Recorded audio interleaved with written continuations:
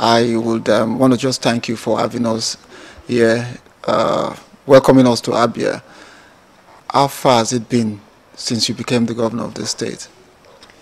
Well, it's a pleasure having you in Abia. I feel excited that you found time to travel from far to come to Abia to see things for yourself. That is how it should be. Well, it has been ups and downs that you have in governance. Today is good. One challenge or the other, and you facing the challenge and overcoming the challenge. So it has been a nice experience. Well, the first thing that comes to my mind is you're one of the very first politicians that rebelled against the Godfather. Did that in any way inhibit your ability to deliver the promises at a certain period? Of course, of course. You see, there's some people, when you ask them, they say God is their Godfather. When you have God as your Godfather, that is good. But when you don't have a Godfather who behaves like a Godfather, if you believe in that, then you're in for trouble. My own idea of Godfatherism, which is everywhere, it is in academics, it is everywhere, is that you now guide somebody, tutor the person to a certain stage, get committed with the person and make sure that that person does things that are very good. Yeah. You don't dominate the person, you don't intimidate him, you don't expect him to take dictates from you, whether it is good or bad. That is the bad aspect of Godfatherism. Yeah. I don't know if you've heard this rumor. People still feel yourself, your wife, and your son are actually in control of the state. How would you react to that? Well, you see, you must have detractors in government. And people who are saying this are the real detractors of this government. There's no basis for comparison at all between my family and the family of my predecessor. No basis for comparison. We have different ideas, different ideologies, different trainings, different backgrounds, different antecedents. You see, mine is different from his own.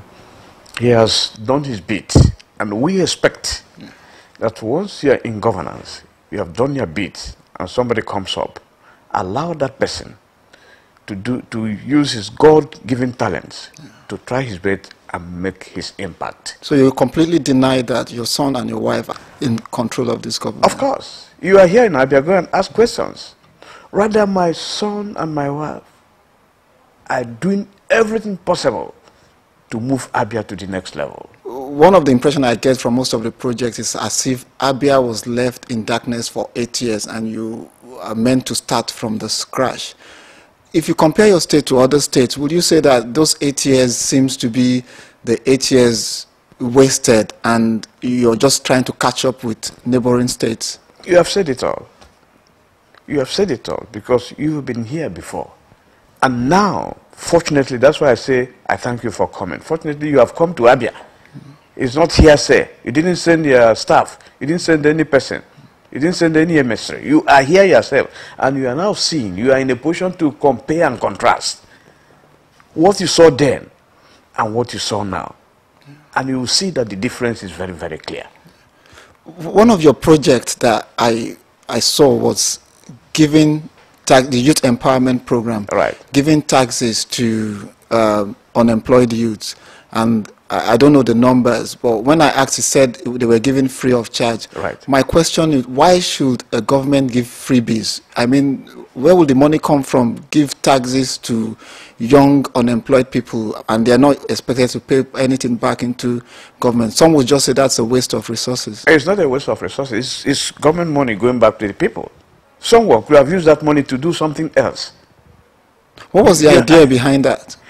My idea behind that was to get our youth empowered, to find the means, easy means of livelihood, genuine means of livelihood. What is the situation in terms of kidnapping and insecurity in Abia State today? Before now, you couldn't have come here. You wouldn't come here. You'd be afraid to come here. Yeah. But I'm sure you have come, you have stayed for 1 or 2 days. No person has molested you. So there was a time Abia was bad in terms of kidnapping. And that scared away people like you, scared away investors. But we faced the challenge. That is why, that is the essence of governance. Yeah. Today, Abia is very safe. You don't hear of kidnapping again. Neither do you hear of armed robbery. People are safe. Investors are coming. People like you are now coming to ask questions and to see developments that are on ground. There's one challenge though. The state of Abia, the market in Abia, it's a major challenge to every government before you. And there's a serious complaint by people that is one area you have not done so well in terms of the market, Harare market, and the waterlogged area, overpopulation and congestion. Do you think there is hope before you complete your time in office? I would like you to visit that place also before you make your real assessment. Yeah. I know the situation of Harare market before I took over. The roads were impassable. The whole place was flooded. Yeah. Environmental sanitation was nothing to write home about. Yeah. But if you go to our area today, you see that we have built the roads. The traders are happy. We went into partnership with the traders. We brought them, gave them money. Yeah. This is not a question of government. We gave them, brought the traders, organized them, gave them money, brought contractors and tell, look, supervise the contractors to do the job for you. They did their roads. We now also brought our sanitation people, ASEPA, equip them, give them money, give them equipment. We result that if you go to Abia today, all those garbages that used to litter the streets here and there, you can't see them. Now, the southeast governors, I mean in southwest, you have regional cooperation. Yes. With the importance of Abia as a major trading post in the African continent. Right. Would you look into joining hands with your other southeast governors to see that as a major point, focus point where there could be cooperation to uplift the standard of that place, just like Onitsha? We are doing that, but we've just started. If there was a foundation laid before now, if we made a foundation on this issue you are talking about, we could have gone fast. We could have gone further than where we are. But we are just starting. The crop of southeast governors that you have now are focused. We discussed also about products like palm products, yeah. Things we produce. We discussed also about infrastructure, because these things have to be on ground. So there's something like that is happening now. We are not resting. We are not sleeping. You did sack some non-Abians from the civil service. Yes. I know, of course, there are also governors in the southeast who did the same. Sure. What's the situation now? The situation is that they are back. Okay. They're coming back. I've told them to come back. But you see, that what brought back about that was circumstance. It was. What cost it actually was the minimum wage bill that came up that time and made it compulsory that workers should be paid 18,000 minimum wage. I mean, you see, our problem is people are not realistic. Yeah. When I came home and looked at the whole situation, I saw that this state, with our economy, with our income, both from FAC and IGR, we cannot pay that minimum wage. And we started looking for solutions, how to overcome it. And we discovered that what we did now, like, you know, we didn't sack them, we posted them, we said, go back to your state. Yeah. Was done some years back by our neighboring states, our sister states. They sent back our people. We took them, redeployed them in our service. Most of them are still there. Some have retired. We said, okay, since it was done and it worked out for this our brothers and sisters, we were the only state that didn't do that. Let us try it now, because if I go by that minimum, I will be having industrial unrest every day. And I looked at the statistics in the service and discovered that 3/4 of the people in the service were non-Abians. And you know, FAC allocation is done on state basis. Yeah. I said, okay, what will happen is I'm not sacking any person. Let me now transfer them to their states for just like they did to us. Yeah. Did you contact the governor? Of course I did. I wrote them letters. I didn't get any reply from any of them. I told them my predicament. And why I said that was for them to give me ideas on how to solve the situation. So when I did this, the whole world ran amok. They started criticizing. Even those whom I told, who didn't do anything, started criticizing me. But the situation is back to... Yes. So now, what did we gain from that? One, I never had any industrial unrest in this state. Even when all the states in the southeast went on strike because of this minimum wage, I didn't notice it here, because I did it in consonance. It wasn't a personal opinion or personal action. I consulted the civil service, consulted the labor leaders. They said, do this thing because it was done before. Another advantage of it is that we are paying, Abia State is paying the highest minimum wage in Nigeria. Right now? 20,100. Check it out. Now, let me ask you. And we have paid arrears. Are you owing external debt? Are you taking up, how much is Abia owing? No, we're not owing. We're not, even with the projects? If we are owing is external debts that was owed before I came here. Yes. So I am paying the highest minimum wage here, and I paid arrears. There are some states that have not started paying minimum wage. I have paid arrears for 1 year. I paid it off. So that was what we gained from that. And now we've been working very, very diligently since then to make sure that our IGR comes up, because that's our salvation right now. And the thing is gradually coming up. And we said, I think the best thing is this, since we are getting IGR, is to call back these our brothers and sisters from their states. We didn't sack them. We didn't sack them. They just were redeployed. Yes. Take them back in your service. So we said, okay, we agreed. And now sent out letters and this, and they are all coming back. But my puzzle is this, because that time they were accusing me of many, many things. Why didn't their governments take them that time? Some of them are still not doing anything. When it happened to us, we redeployed our people, send them back to the service. By 2015, you would have completed 8 years. Right. Are you grooming a successor? How can I groom a successor? I'm not grooming any person. Did any person groom me? Any person, if Abia people, they are the people who decide. It's not me that will decide who will govern Abia. It is the people. Power belongs to the people. They know every person. So when the aspirants come, they will vote for somebody of their choice. One thing that strikes me about you is that you don't have a political background. I was made to understand you were not a businessman. At all. You were in the civil service. Right. How did that happen? Someone straight from the civil service into government? That I wasn't in active politics doesn't mean that I didn't come into contact with politicians. That I wasn't in the system where politics was decided. My civil service career, after my university, after my NYSC, I went straight to the civil service. And in the course of my job as a civil servant, I came into contact with a lot of people, politicians and civil servants. I was also instrumental to offices.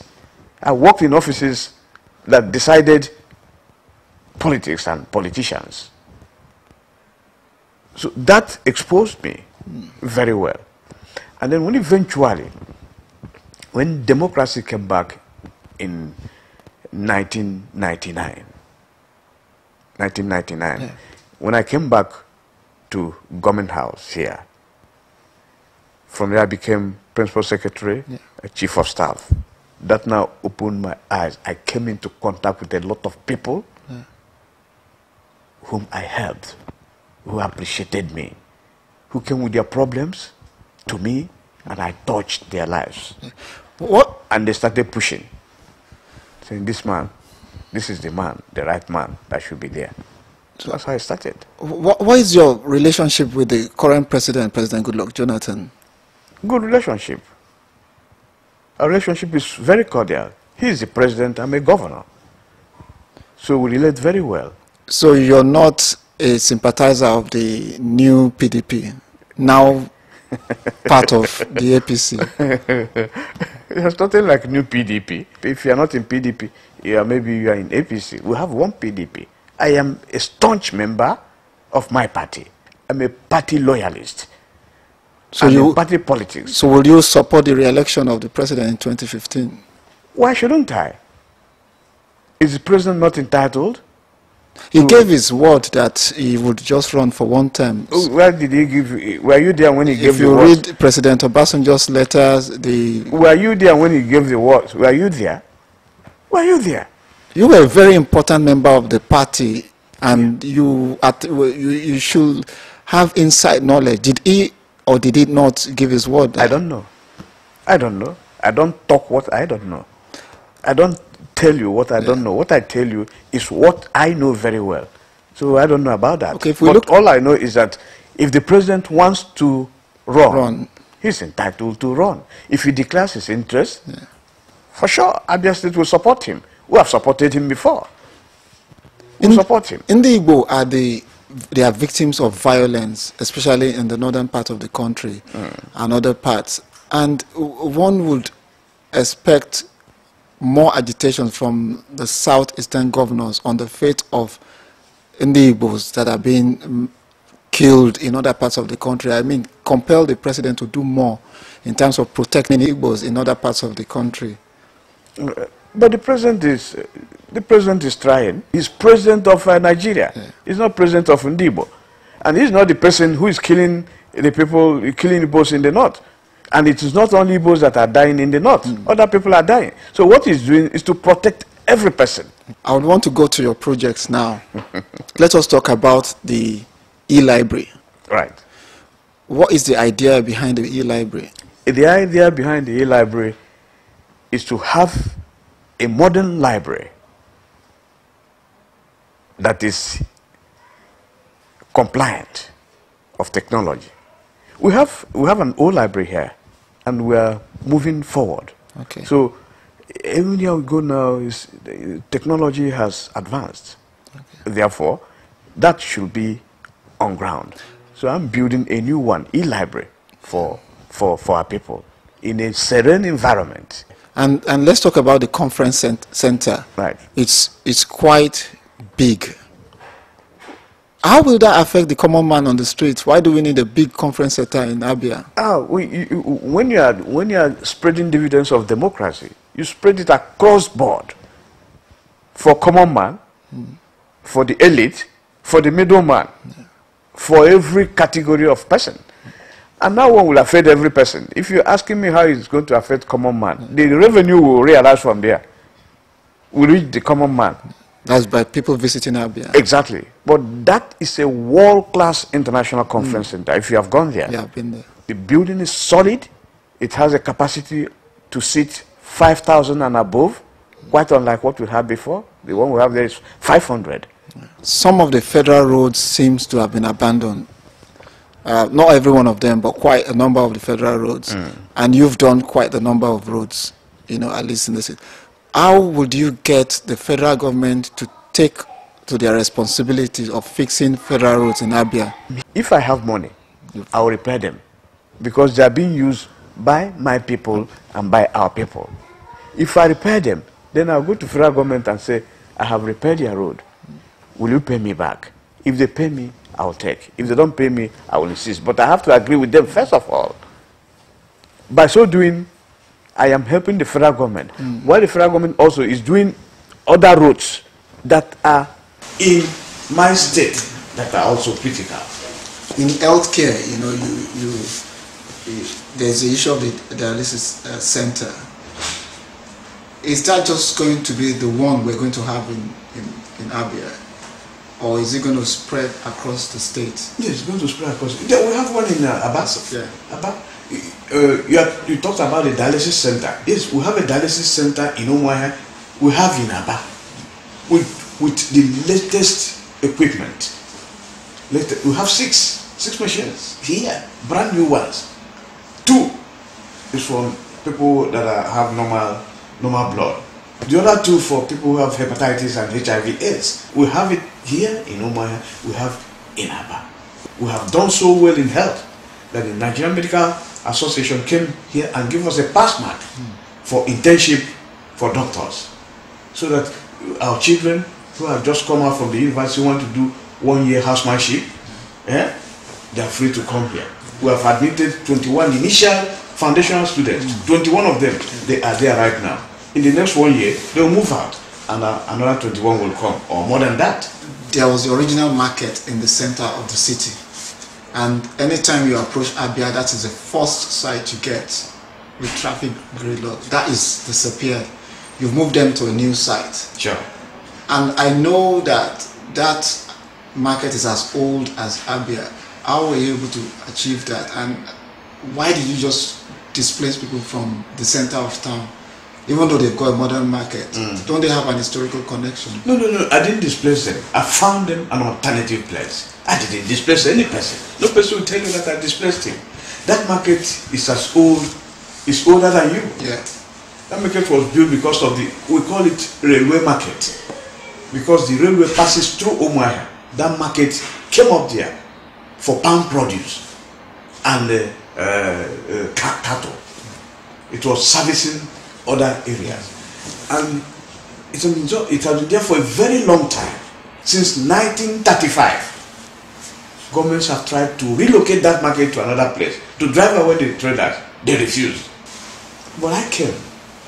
During the elections, I told them, if I win, if you vote me as your governor, I will move this market to another place. You told the traders? Though. Yes, of course, I said it. It's an election promise. And when eventually I won, because if they didn't like that policy, they will not vote for me. When I won, the government built it. Built all stalls there. Before, this market in town was about 4,000 stalls there. But in Uban we have 7,000 stalls. And we made it very, very cheap, affordable to traders. We said, now if you own the stall, you pay a total of 400 to own one stall in the new place. If you never own at all, you pay only 500. So it's a very cheap thing for them to do. And in that market, it's spacious, there is security, there is water, there is light, there is hospital, there is, and a housing estate is developing very close to the market. I'm expanding the road, and I'm building another access road from the village. How do you overcome the transportation problem from the... I provided buses, air-conditioned buses, to carry the traders from town, because I know that will be their problem. Yeah. From town to the market and back at a very reduced price. And because of that, people are rushing. The stores are exhausted. The stalls are all exhausted. And traders are coming and they can't find, because some of them ran away that time. Some, they thought we were playing. They didn't take government serious. You know, government, they say, we won't achieve that. But when it became reality, they're all rushing and they are now complaining. They don't have stores. And I've said, well, we'll give you stores because we'll go and meet the villagers and acquire more land, because they are still empty land. Acquire more land and build, so that you stay there and do your business. You've got Enyimba in the Premiership, and I think there's another club from Abia State. It's Abia Warriors. You know, and is that not selfish on the part of Abia State? You know, having two Premiership football clubs, you're not going to leave any for Imo or Enugu Rangers. I mean, I just want to lead you onto sports. You know, your program, your sporting programs. You know, apart from football, what other areas in sports? Brother, we're doing very well in football. We have Enyimba Football Club, we have the Warriors, we have the Comets. About Abia Warriors, and it's not easy to run one football club, not to talk of 10. And people are trying to neglect that. And Enyimba has done very, very well. They're winning cups and cups. They are the current champions in terms of FA. They are the current champions. And the Warriors also have advanced into Premiership. It's not easy. It's not easy. Apart from that, our boys are making waves. During the Olympics, disabled boys made medals. Yeah, when you talk about disabled, I noticed a lot of your facilities, you make provisions for disabled. They all come with disabled access, and that I hardly say well done to people in government, but I think that was a very good thing to think of, that for every public building there must be a disabled access, you know. And what brought that idea, you know, because we do neglect that in Nigeria. We just think put a grandiose building and that's it. But you went a step further. Every facility, there must be disabled access. Yes, thank you, brother, for appreciating that. You see and you talk. You say it the way it is. I want to thank you. Yes, that's it. They are part and parcel of our society. They are important. It's only that they are unfortunate to be disabled. And therefore, those of us who are able, it is our responsibility to cater for them, provide for them. That's what we are doing. Where you live, in the UK, you are in diaspora. That is what happens. They provide for them. So all of us, we go outside also and see all these things. And we have to come here and replicate that. Governor, what would be your message to Abians and Nigerians in diaspora who want to come and invest in Abia? That has been my clarion call to all of them. Please come to Abia and invest. First, Abia is safe. Before, when you go and tell them to come, they'll tell you, security, security. But now Abia is very, very safe. So come. And I didn't blame them that time because you cannot invest in the midst of insecurity. But right now that Abia is secured, your investment is safe. So come and invest. And Abia will partner with you very well to remove all those bottlenecks that will make investment difficult. So the doors of investment in Abia are free, open for people like you also.